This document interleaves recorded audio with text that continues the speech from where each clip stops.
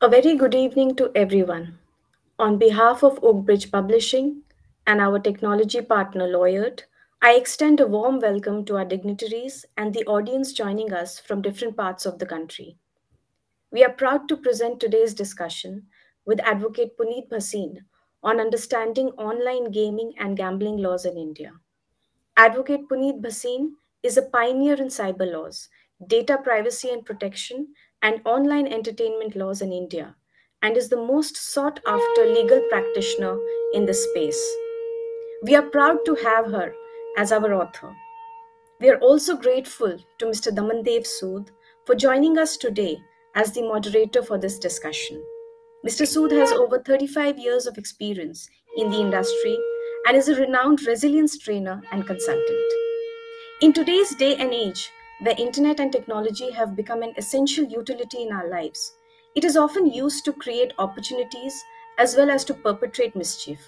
Much like everything else, the online gaming and gambling industries have undergone tremendous technological transformation, offering myriad products and experiences to all age groups.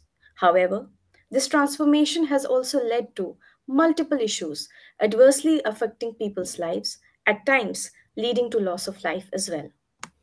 Through our discussion today, we aim to understand the evolution of online gaming and gambling in India, the legal framework that regulates it, the challenges faced in regulating it, and the possible solutions that could be implemented.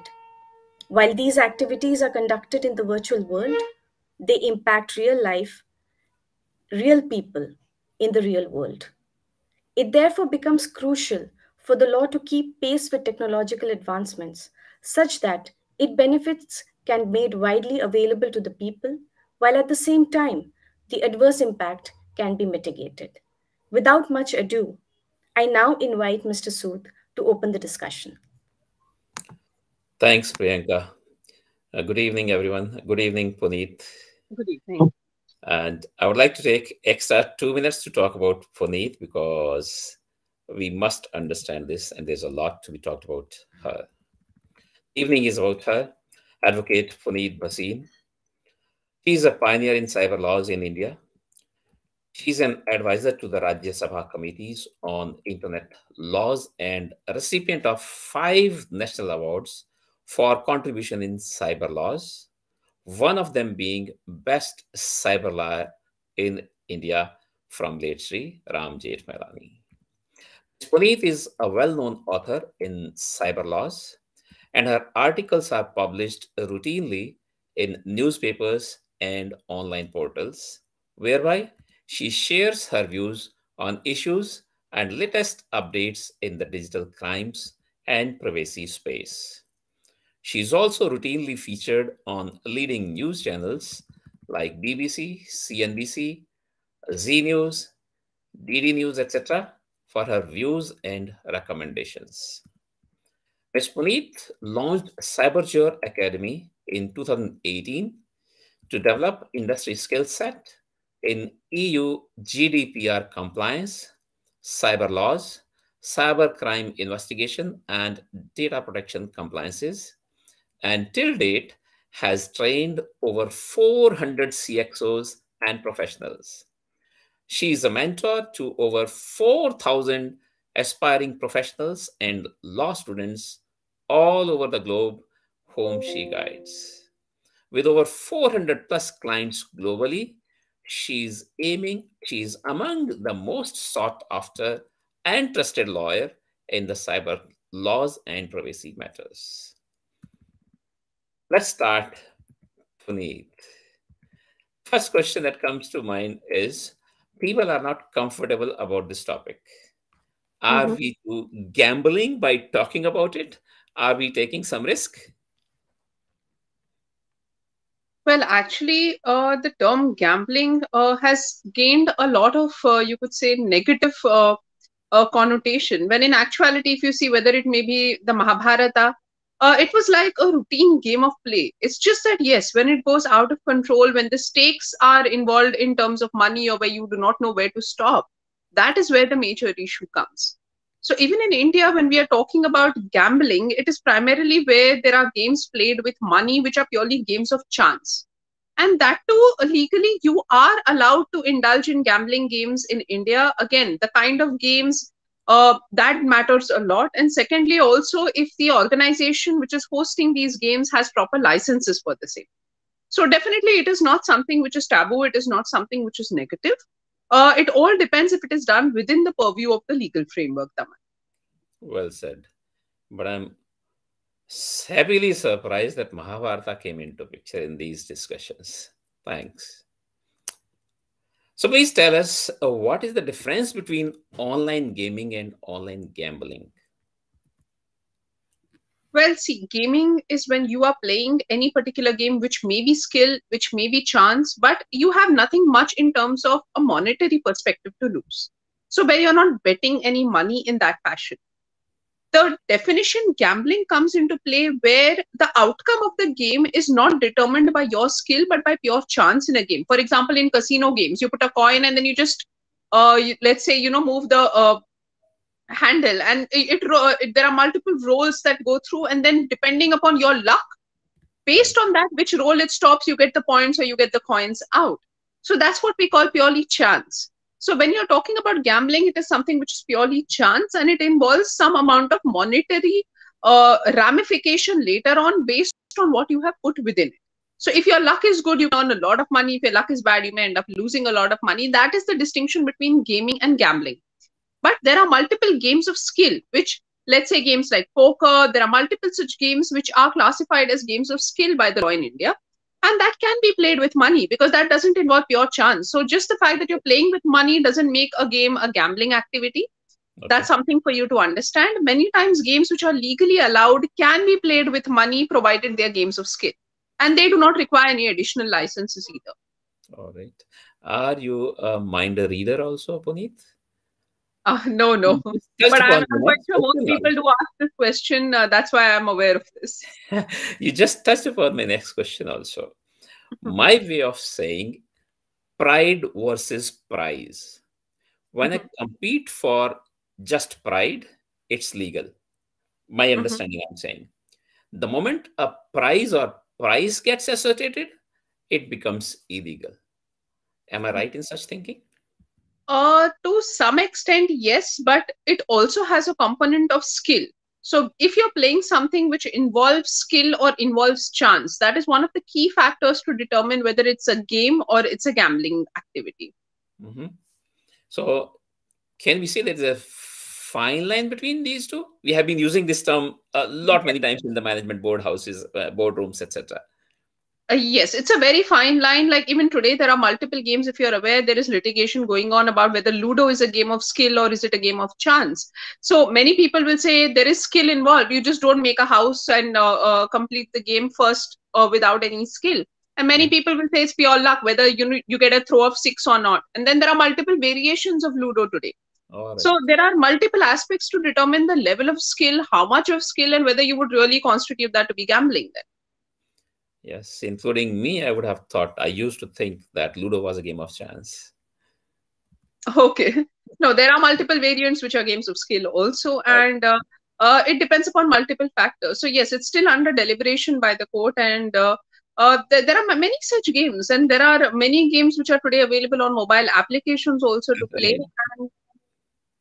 Which is a new challenge. Mobile applications have been posing new challenges.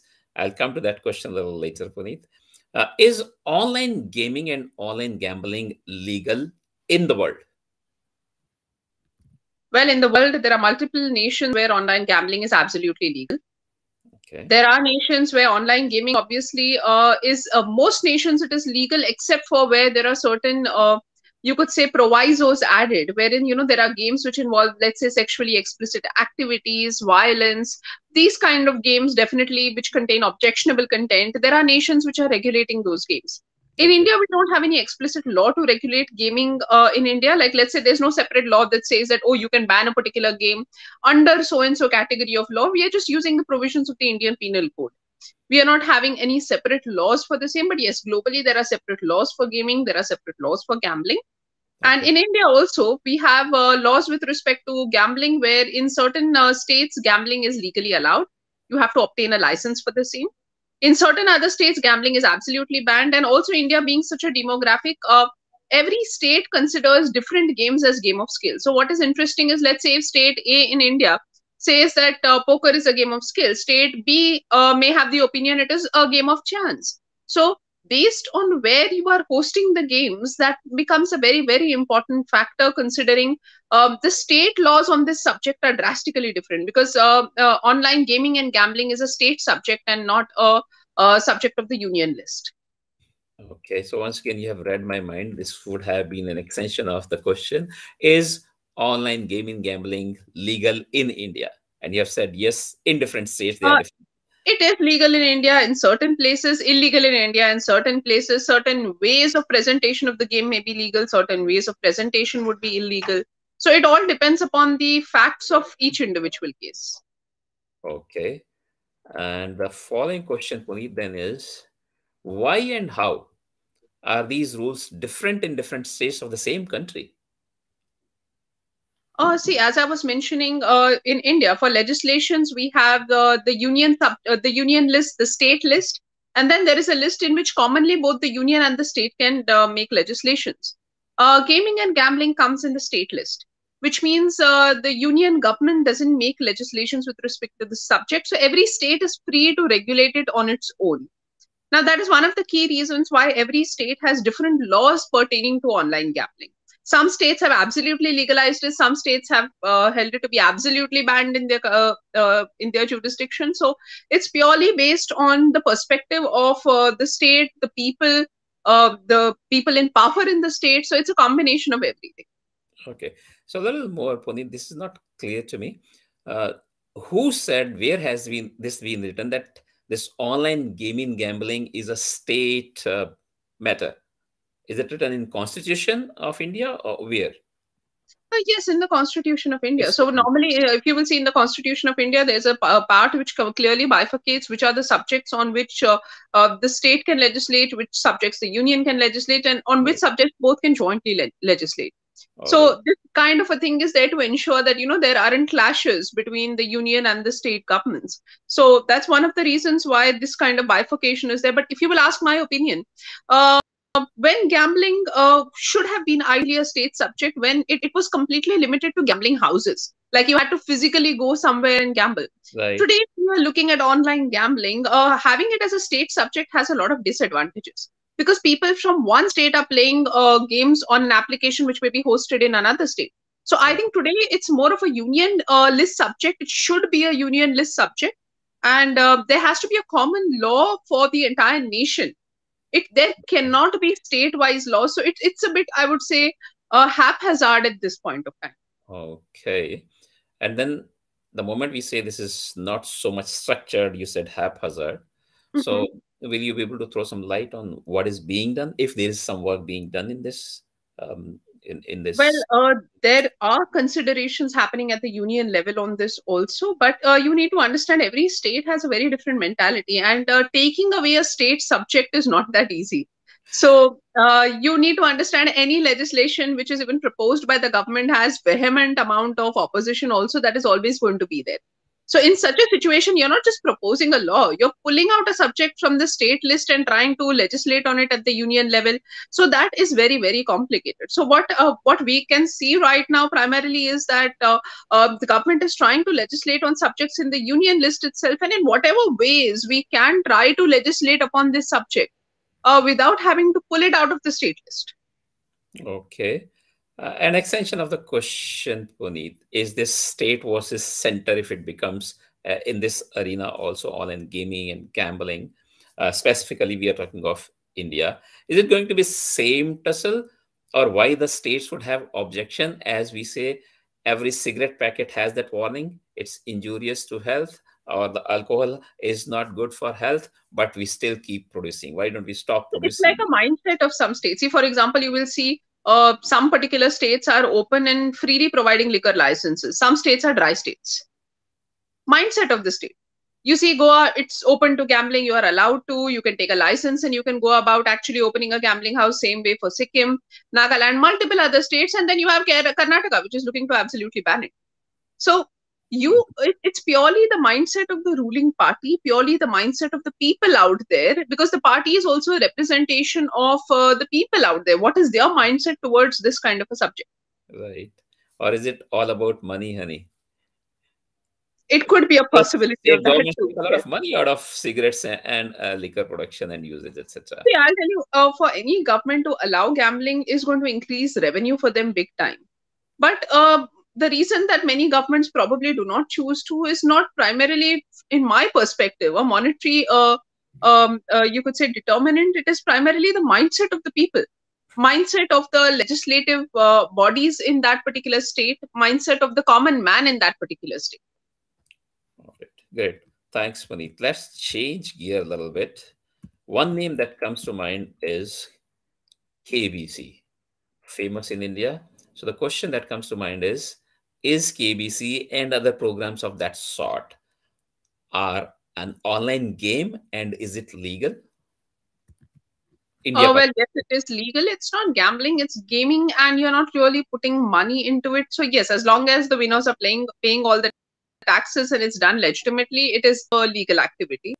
So I was saying the pride versus price. In KBC, while I'm not putting my money, but I understand perhaps I have to pay also to join. Right. So I'm putting some money to be there, even in audience, for example.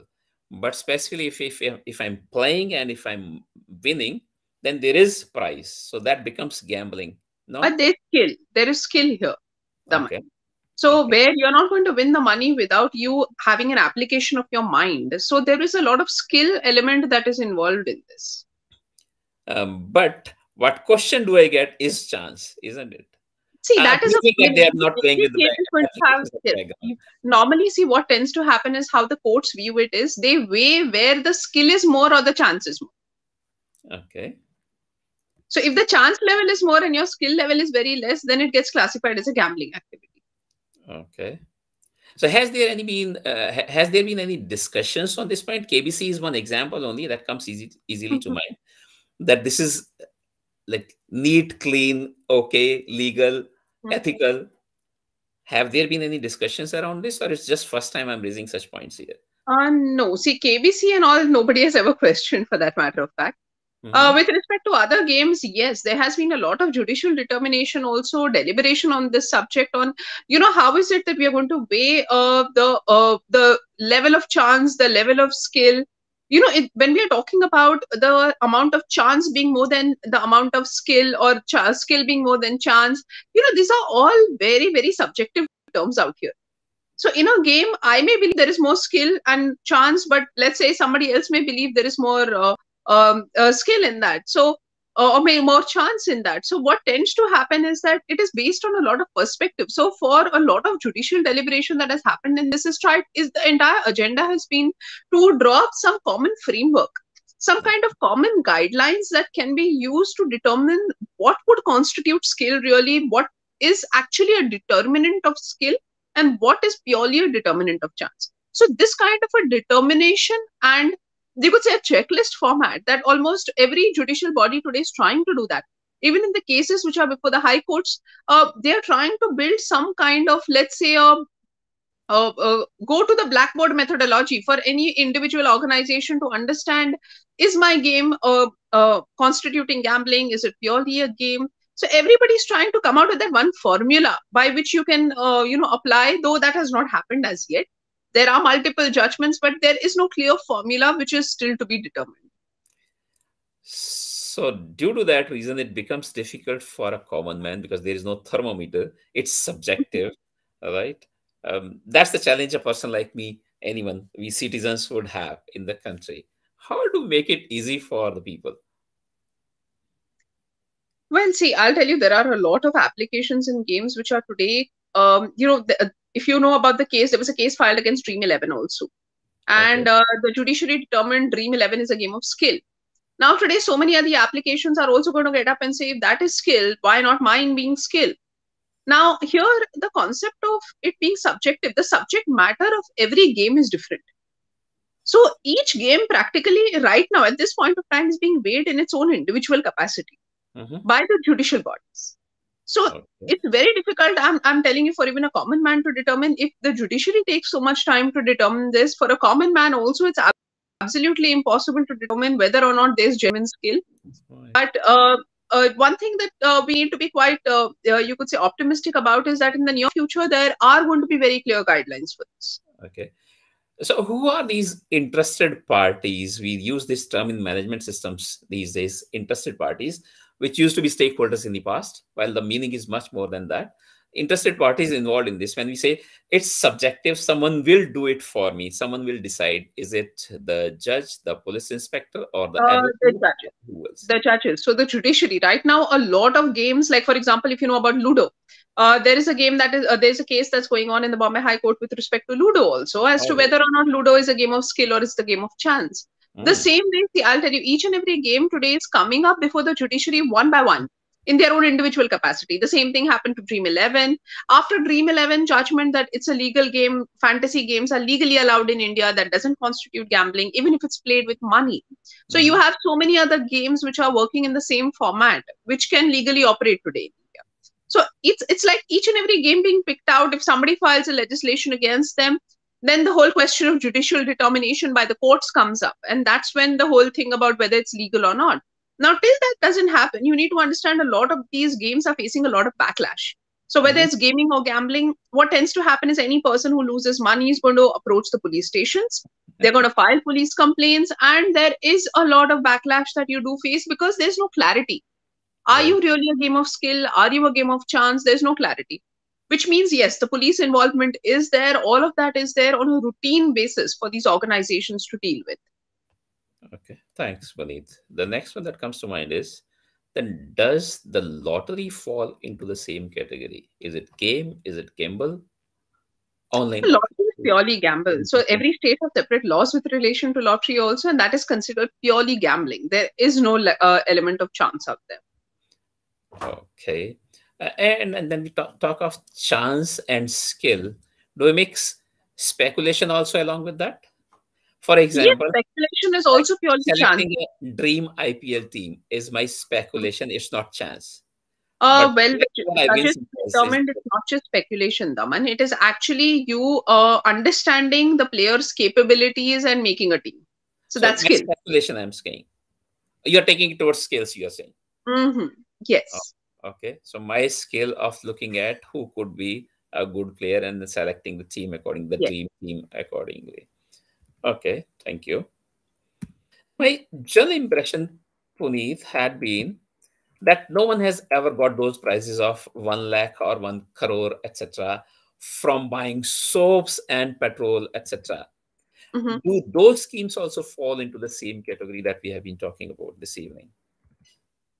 See, all these huge prizes that are there, nobody, see, honestly, in all these kind of, unless there's a high level of transparency, nobody really knows who has won that huge amount of prize. That's what I'm raising, yes. So that's the question. Transparency is a very different question because many times it may never happen that anybody wins that or whether or not it's genuinely given. But yes, a lot of these games, let's take the example of the ones on the Cricket Premier Leagues, the number of games which are playing with respect to this subject. You need to understand if they are sustaining and they're playing for such a long duration, they cannot play with people's money for that long.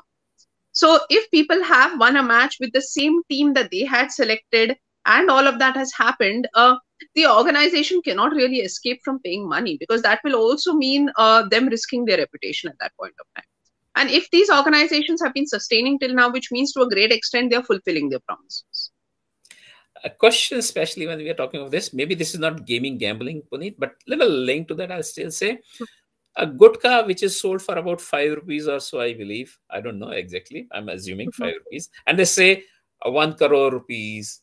How is this possible if they are not fooling people or if this is not a game of luck, which is towards gambling? I didn't understand your question, actually. I'm saying they keep advertising gutka, for example, right? That there is some scheme and you could win 1 crore rupees. Gutka is a very, very low price, maybe 5 rupees. I don't even know, right? So how could they do that? It seems, do they make so much? Do they sell so much that they could even offer 1 crore rupees year on year? Or yes, definitely. Some gambling, the people who use gutka, for example, who attempt to win that lottery, if we call it lottery. See, one thing you need to understand, the industry of addictions is a very, very big industry. And honestly, it's a major, major Wow, money spinner. that's another So topic whether for it may some be other day. alcohol, whether it may be tobacco, whether it may be even gambling to that extent, all of these methodologies, which all of these, you could say, parts of life, it becomes of people, it becomes absolute addictions. Getting out of them is very, very difficult. So these kind of businesses make a lot of money. It's not like you're going to have it for one day and then you won't have it the next day. So people who are addicted to cigarette smoking, it's very difficult to get over that. The same way, whether it may be for drugs, the same way for alcohol. People, try for years to try to get in rehabilitation and get out of these things. So the amount of money involved is a lot because of the human dependency that is created on something like this. And yes, addiction with respect to gaming and gambling is also there. That is also there, where people Exactly. cannot seem to stop at some point of time. Exactly. And that's why this becomes a challenge for the human beings or for the country. We would talk of India as of today, more of India. Great. So based on these discussions so far, Puneet, it appears, my understanding is that it is legal to an extent based on different states and the country also as a whole, different games, different options that we have, that it's not too bad or is not so bad. But if I play or participate in the commitment and the commitment by the organizer is not fulfilled, you have just touched upon that, but I'm expanding this question. The commitment by the organizer is not fulfilled. What options do I have, if any? Is there any regulatory framework to help me? Or if I get indulged in these illegal activities, wherever it is illegal, who can catch me? How? And what could be the implications? Maybe the question has become very long. You can break into pieces and then attempt to respond. Yes. I would take it in two parts. The first part about, when the organizer fails to keep promises and give you the prize money, you need to understand that out here in 99.99% cases, it's not where you have even got the prize money. In gambling, what tends to happen is the moment a person loses a lot of money, which he has himself betted of his own free will, at that point of time, the moment he loses it, so you may not have even won that money, but the point that you have lost money itself makes it more than enough for a lot of these players to file police complaints, which happens on a routine basis against these organizations. So it's like in every single day, you will have hundreds of police complaints being filed, all of that happening. And yes, in the situations where genuinely there is a prize money which has not been given, those number of cases are comparatively lesser for that matter of fact. And yes, you can approach the judicial system, you can approach the police for that also. And if it's a legitimate game, yes, action can be taken to recover your money. Now, about players who are playing gambling games online, and there have been multiple crackdowns that have happened in the last 1.5 years. Since the lockdown, actually, a large number of people have been playing online a way lot more. I didn't know this. The government has, further taken steps about this, wherein I'm quite sure a lot of people who were routine players, their bank accounts were sealed. So I know about a client, his 155 bank accounts were sealed. Now, he was not only into playing games, but he had multiple businesses also. So, and of which maybe only one or two would have been where, he would have played some games, but you need to understand so many bank accounts getting sealed. There were all over India, there were bank accounts that were sealed, even of players, of organizations which are organizing such games. All of that was happening. So what you need to understand is you need to be declaring the wealth that you're generating from online gaming or gambling. You need to pay your taxes on that. And yes, if your accounts do get sealed and you are contacted for questioning, it's nothing to worry. You need to really show that I have legitimately earned the money and I have legitimately paid all my dues. Okay, this is good learning for me also, Puneet. COVID-19 pandemic, the whole world has been talking about work from home, and I've written a lot about that. That to me it should have. Well, they've not just been work from home, Daman. They've been play from home. That I'm saying, this is new to me, which didn't come into my writing. I'll add this, that perhaps this has also been a negative impact of working from home. If people have got indulged and have lost money, if they are winning money in a legal game, perhaps it's okay. But if they have won or lost money, even if I don't win, I'm indulged in an illegal activity, that's wrong. I could be held. What happens in any of the online gambling applications, there's something called permutations and combinations, in which the chances of you losing money is always higher than you winning money. The combination, the chances, let's say, even if you say 50-50, the amount of chance that you will end up losing is more. You may win, but the chances of losing comparatively are higher, especially in multiplayer games. And also where, let's say, the games which are absolutely skill-based. Until and unless you're an absolute, you could say, expert at that skill or really good in multiplayer games, you need to understand even in the legally allowed gambling games which have elements of skill, the chances of losing are quite high. So any person who's playing is fully aware of these chances. So you may say, I'm really good at this game, I'm skilled at this game, Right. but it may still tend to happen that, it's all based on, especially if it's multiplayer, as what I told you, you are put up against the skills of other individuals who may also be equally good or much better. Okay.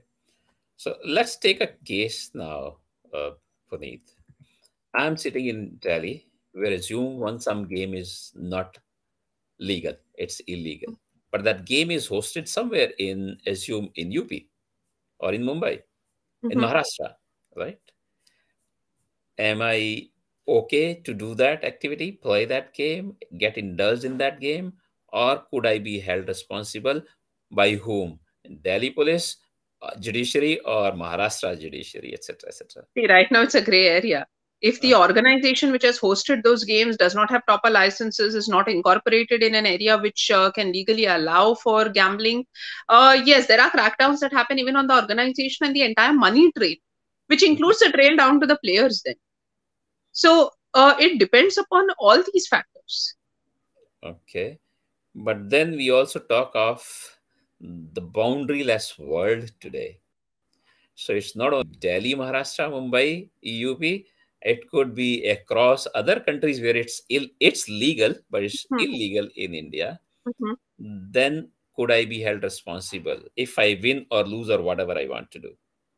Oh, yes, as per international law, all those presumptions are there, especially if the parent organization which hosted the game, if they are actually brought to book at any point of time, yes, all the players also come in the fold at that point of time. So it's, as I told you, it's an absolutely gray area. Ideally, this should be a union subject, not a state subject, considering that today you do not require a physical jurisdiction for it. And internationally, there isn't any common law framework. So for players, it is highly risky. You do not know what can happen tomorrow. Yeah, so we were saying that it's a gray area within India, states versus center. But with this India also, not just India, globally also it's a gray area actually. Sorry, say that again, please. Globally also it's a gray area. Yeah, that's what I'm asking. Yes, globally it seems then it doesn't need to be a single law in India. It seems to be there needs to be a single law across globe now. Yes, yes. But has there been any discussion or any work in this direction? Globally building laws to regulate online gambling, that has not really happened. Would the WTO, would this fall into the scope of WTO? See, I'll tell you, actually, the number of people playing online these games has increased post the COVID lockdown globally. So a lot of things, see, governments are not just grappling with the COVID situation, the economies that have been disturbed in the nations. And then, you have so many players suddenly playing online, all these games. So there are multiple challenges that are there. So I don't think they have really got around to thinking about this at this point of time. So we could see that these clouds may take long to get cleared.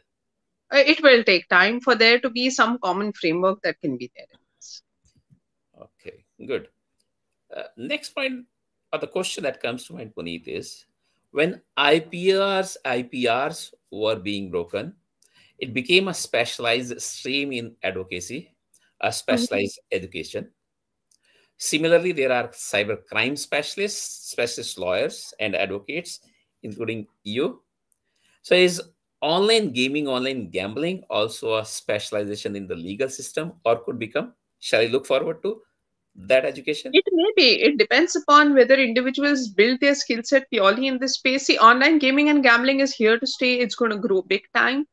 As an industry, we have seen last 2-3 years, people have gotten absolutely used to using their smartphones a lot more, playing games online a lot more. This industry is here to stay. So if people do specialize in this with actual practice and good development of their skills in this space, yes, there's a great career in this ahead. So this is available readily already. That's what I'm asking. There are no But courses in this. there are So no if you will courses. ask me this question, it has been purely over the years practicing this subject that you would have gained the knowledge. So nobody can say, okay, I'm going to get a master's specialization in something like this. No.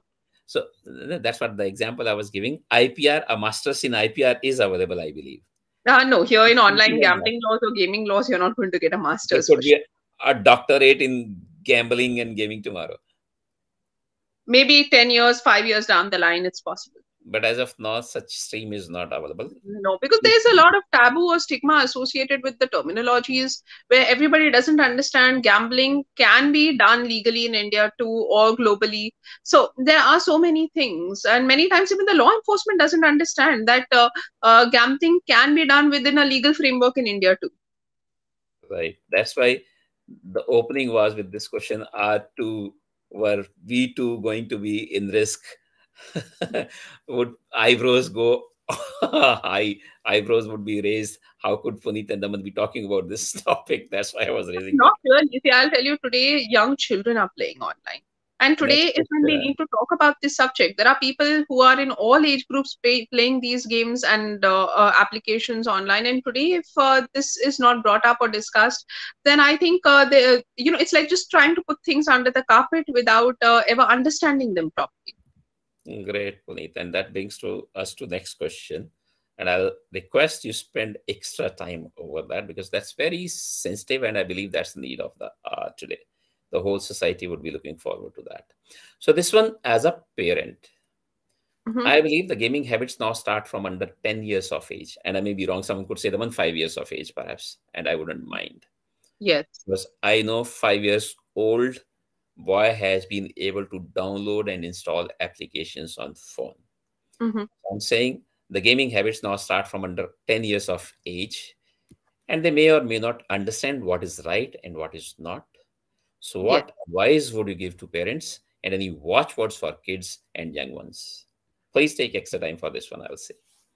Well, I'll tell you, all parents today, what tends to happen is that, everybody is working. I also have a daughter. I know even I'm working, and it's easier to give your child some device to be occupied with as compared to, constantly keeping them engaged. The problem also is children today are wanting to be engaged all the time. Parents do not have the bandwidth or the time. So then in that situation, it's easier to provide them a gadget like a mobile phone or something that will keep them engaged. The risk that comes about here is that they are also accessing anything and everything.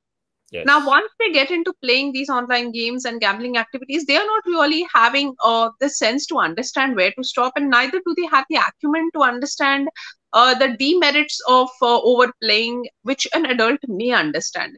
So you need to understand the only way you can actually see, if you don't tell a child, I'm not going to give you the phone, or then in that situation, you need to engage the child in some other way. You need to engage the child, let's say, in certain physical activities, games, or you need to have a strong family support system that can keep the kid engaged so that he's not resorting to social media, online games, and all these other online mediums to be engaged. Well, it may appear to be a little out of context, but what you said, Puneet, I'll still request spend a little more time. That old tradition, the strong family support is the way out, it seems. So if you can... in today's times, I would say, see, everybody has gone more nuclear. But what I'm seeing amongst the younger kids nowadays is the more nuclear you're getting, your dependency on technology to deal with your child is increasing. Because your child doesn't have anybody to talk to comparatively. He doesn't have that kind of camaraderie available.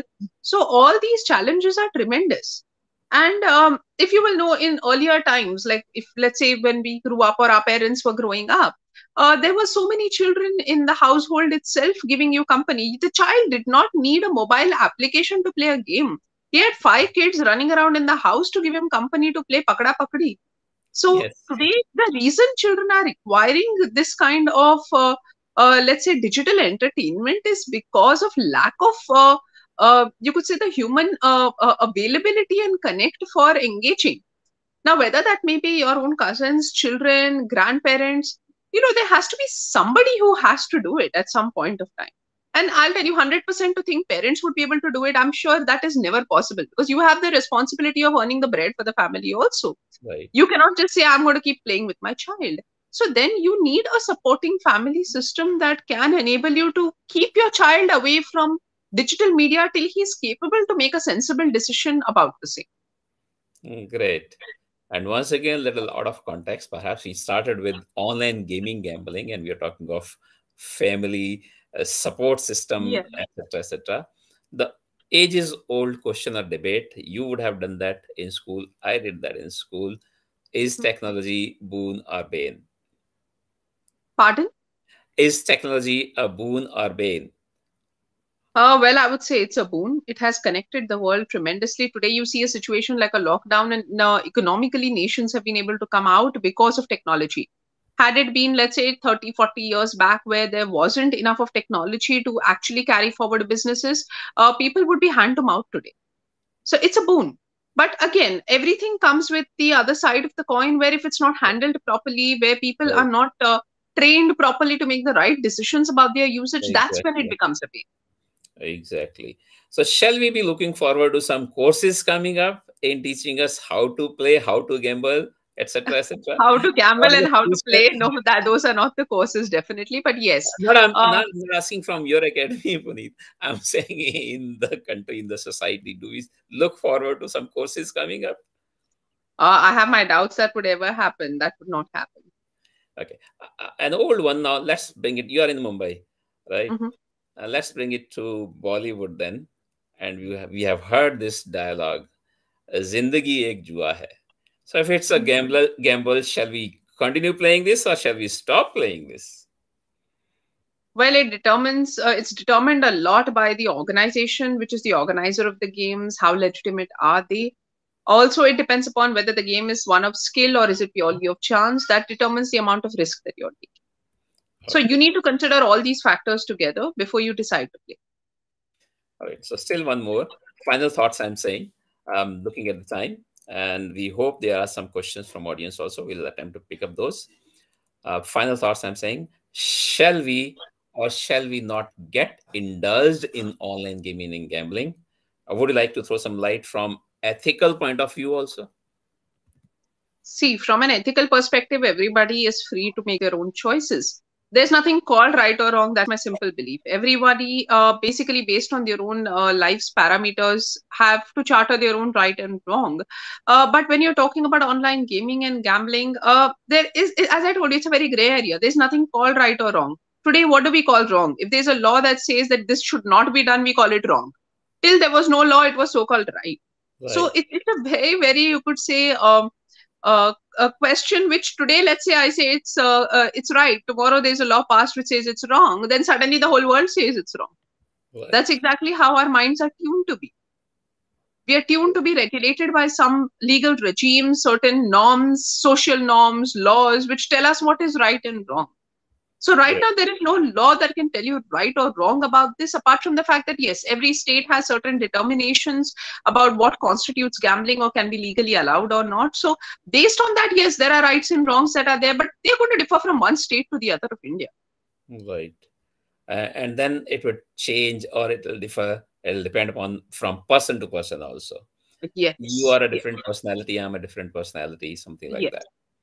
Okay, great. It was pleasure talking to you. But before we wind up, we would like to look at some questions from the audience. And there's one already. I'll read it out for you, Puneet, and then let's see what are your views on that. What criminal provisions become applicable to online gaming and gambling? Well, there are many. So what happens is it depends upon the case that is filed by the person who has lost money. So I need or to where you have rubbed whom the wrong way. So then, yes, under the Indian Penal Code, there is multiple amount of provisions that can be put, including non-bailable provisions. It can start from cheating and it can go on to misappropriation of money, properties, all of that. So the number of provisions that can be applied are a lot. It just depends upon how sensible your advocate is to curtail and nip that in the bud and try to get the matter solved. Okay. So there is a saying, Puneet, that to catch a thief, you need to think like a thief. To catch a hacker, you must have a hacker's mindset, etc., etc. So to be a good online gamer, gambler, I first must understand the legal framework that we have in the country. Yes, so that tomorrow you don't land up in trouble, because it's impossible. See, it's very difficult for you to not be tracked. Let's say today the organizer of the games which you regularly play, they basically are doing the activity illegally. The money trail is going to be followed by the police at some point, and yes, you're going to come in the fold of that. So to some extent, due diligence is a must. Okay. But if I attempt to do everything myself, then I may become jack of all, master of none. So I may say I'm a good gambler and I want to be a good gambler, but I would like to hire someone who would do it for me. So there are people who are playing in huge stakes. They can actually get a due diligence done also. But I'll tell you, 99.9% nobody does a due diligence. Due diligence about? The organization, those Okay. games you're playing. Before I play, I don't look into what this Nobody organization, what this Nobody. game is. Okay. But then that's an advice that I should attempt to. Yes, ideally, yes. Before I start getting indulged, if I want to get indulged in these such activities, do my due diligence. That's what you're suggesting. Right. Great. Thanks. Priyanka, do you have any more questions?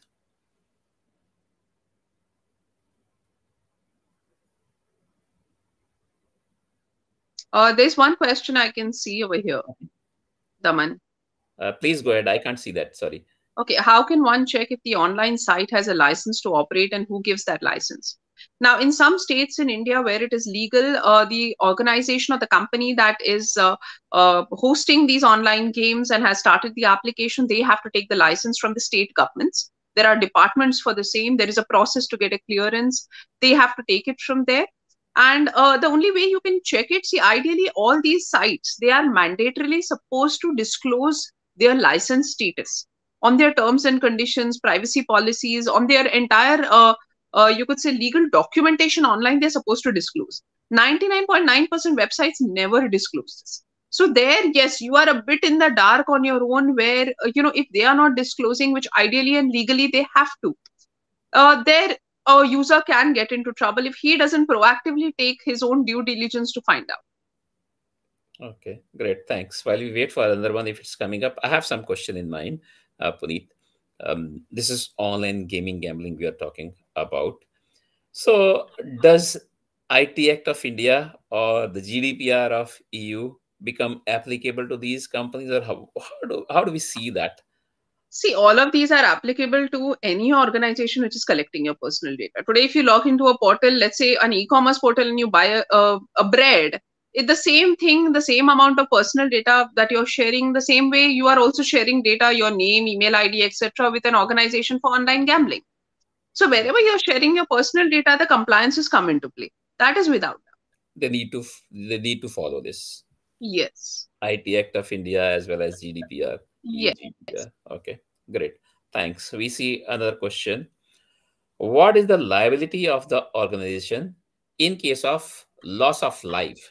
For instance, the PUBG case.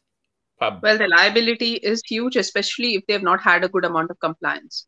So let's say if you have games which have violence, they have any form of illegal content which can be provocative, the liability is a lot in India also at this point of time, where it can be considered as games which are actually instigating, triggering people to commit activities which are illegal. So there are issues with such games. That's one of the key reasons PUBG was banned in India. And with specific reference to the question, yes, there is legal recourse for any individual in such a situation, and there is a liability which is there not just under the Information Technology Act, but under the Indian Penal Code also, because it involves loss of life. Okay. Thank you very much. Any more questions, Priyanka?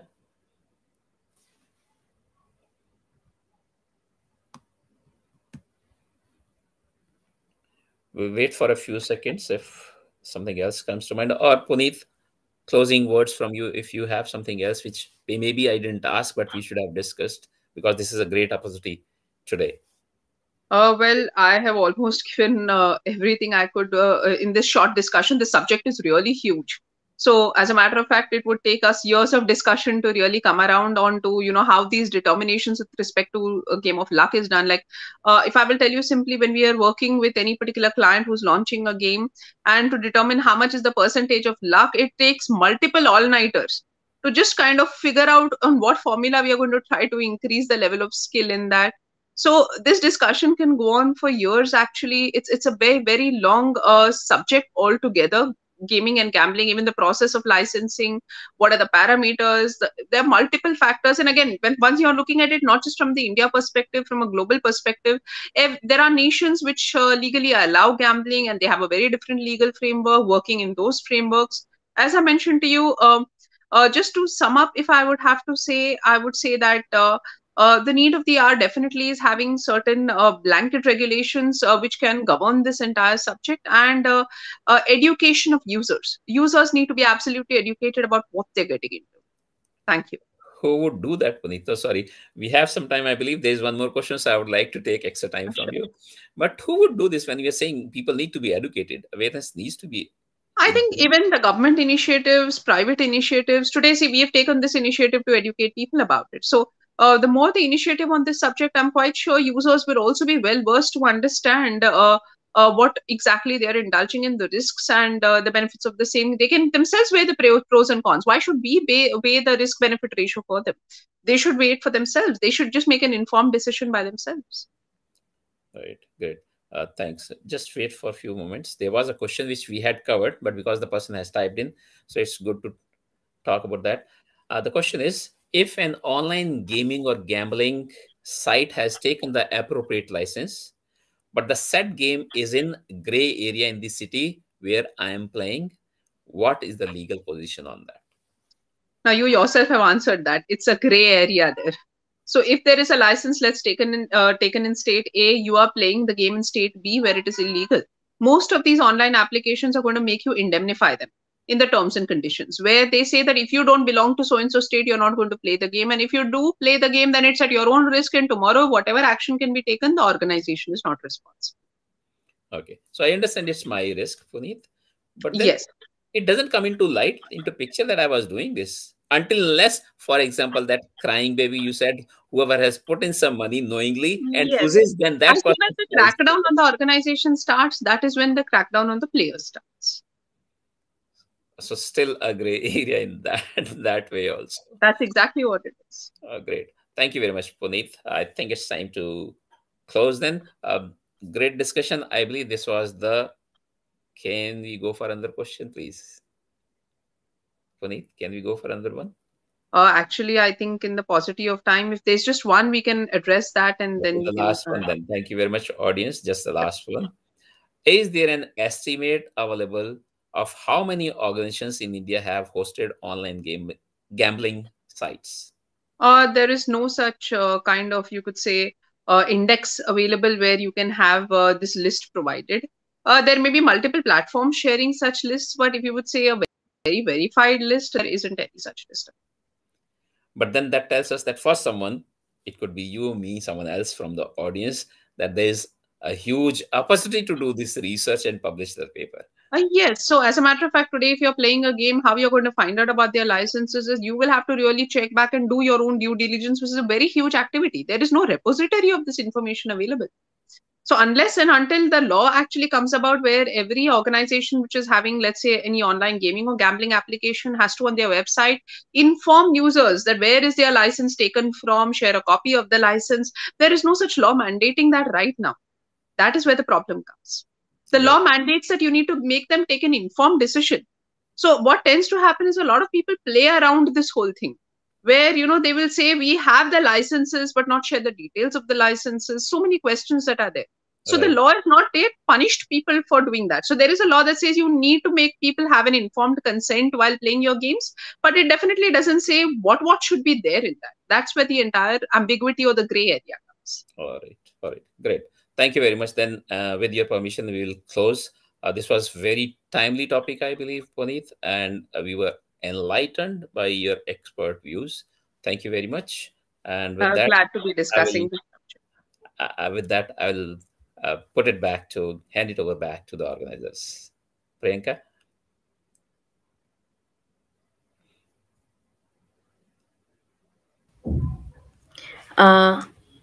Thank you so much.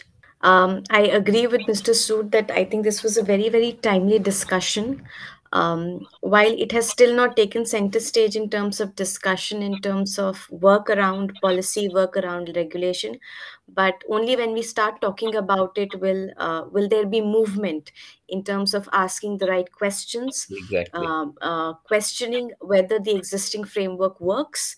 If not, then what are the possible solutions? And the more discussions we have around these things, the more solutions will come out of it. So with that, I would like to thank Advocate Puneet Bhasin for sparing the time to take us through this very, very um, ambiguous topic at this stage, something that we will see in the future taking some shape, some clarity. I would Right. also thank Mr. Sood for kind of driving this conversation in the right direction, and raising the right questions, helping us gain some clarity on where we are today. I would Thank also you. like to thank the audience that has joined in for this discussion. It is only a success when we have the audience with us. And Exactly. this is one of the ways of educating users. So thank you, Agree. everybody who has joined in, and thank you, both of you. Thank you. Thank you. Yeah. Bye-bye. Thank Bye. you, Priyanka.